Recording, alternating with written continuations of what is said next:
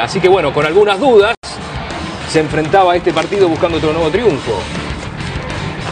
Y bueno, buscaba central y lo va a encontrar a través de Castillejos, el centro de Paulo Ferrari y la llegada goleadora de Castillejos, segundo tanto para el delantero en este campeonato.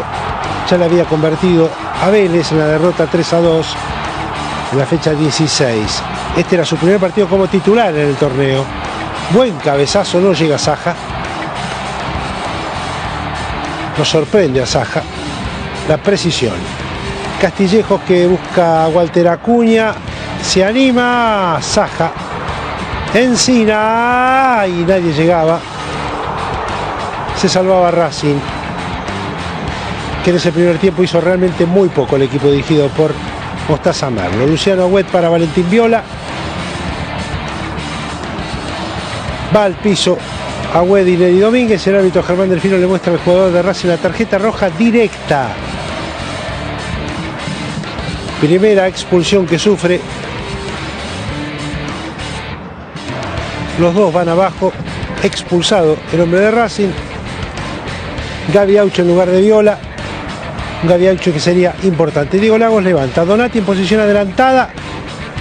El defensor que pateara la pelota lejos y eso le vale la tarjeta amarilla. Ya estaba amonestado. Y queda con 10 central también. Una picardía.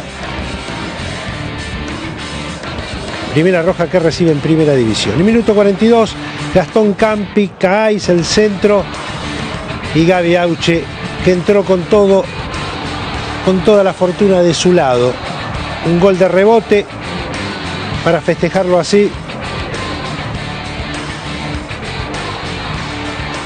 El delantero que tuvo un paso a préstamo en Chievo de Italia no marcaba desde el 25 de noviembre del 2002 en la derrota de Racing ante Boca en la Bombonera. Lo empató sobre el final. E inclusive esta jugada de peligro con Encina abriendo el centro, el manotazo de Saja y cabezazo, palo, carambola. Y ahí estaba Racing salvándose en la última.